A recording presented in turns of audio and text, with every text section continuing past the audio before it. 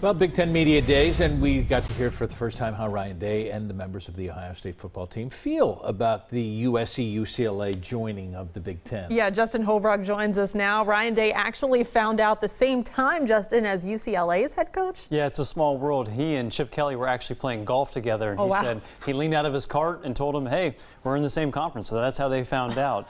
And their relationship actually goes way back. Day played quarterback at New Hampshire when Kelly was the offensive coordinator. They reconnected again in the NFL, with Day serving as Kelly's quarterbacks coach in Philadelphia and San Francisco. And now they're going to be competing against each other more than 2,000 miles away in the same conference.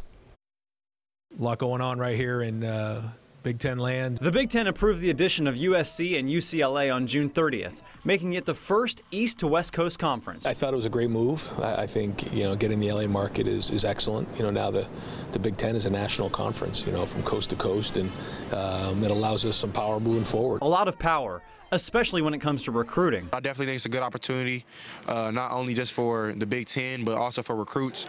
I know, even me being a California kid, it was hard for me to leave home, but I wanted to play in the Big Ten and play against other competition, so this gives them that opportunity, you know what I mean? At Big Ten Media Day, Ohio State showed its national reach. The Buckeyes were represented by Stroud, who's from California, Jackson Smith and Jigba, who's from Texas, and Ronnie Hickman, who's from New Jersey. I was an Ohio State fan, so once I got the chance to go to Ohio State, I was all for it. Despite being from Jersey, Hickman grew up dreaming of playing for the Buckeyes. Recruiting him and players along the East Coast became easier for the Buckeyes when Rutgers was added to the Big Ten in 2014. At Ohio State, it felt like home to me. I loved the fact that I knew that if I came here, they were going to bring the best out of me. I knew that I was forced to compete with the best day in and out, and that was only going to help me for the better. Still a ways away. They're joining in 2024, but sooner. They report to camp August 3rd, first practice August 4th, so it's almost here. It is almost here. Yeah, going to be very exciting. Justin, thank you. Yep.